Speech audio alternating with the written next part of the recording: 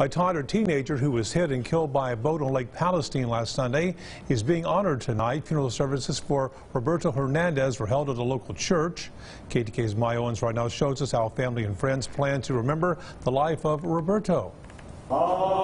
Friends and family had no idea a day on the lake would turn deadly for Roberto Hernandez. I was in shock because I was like, how can a 14-year-old pass away so young? He was an amazing person. He was actually a really good person. He would always smile.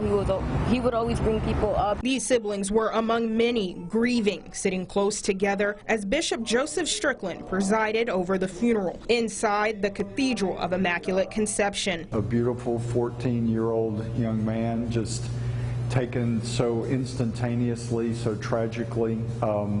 It just reminds us how precious life is. But before the ceremony, everyone gathered outside, releasing balloons into the air, representing how each person is letting Roberto go into the hands of God. We used to do everything together as we were little kids, just growing up.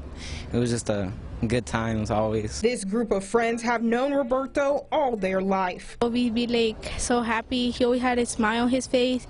He's just in a better place. I miss him too much. You'll notice they're wearing a special token. Hats to show Roberto everyone remembers his love for cowboys.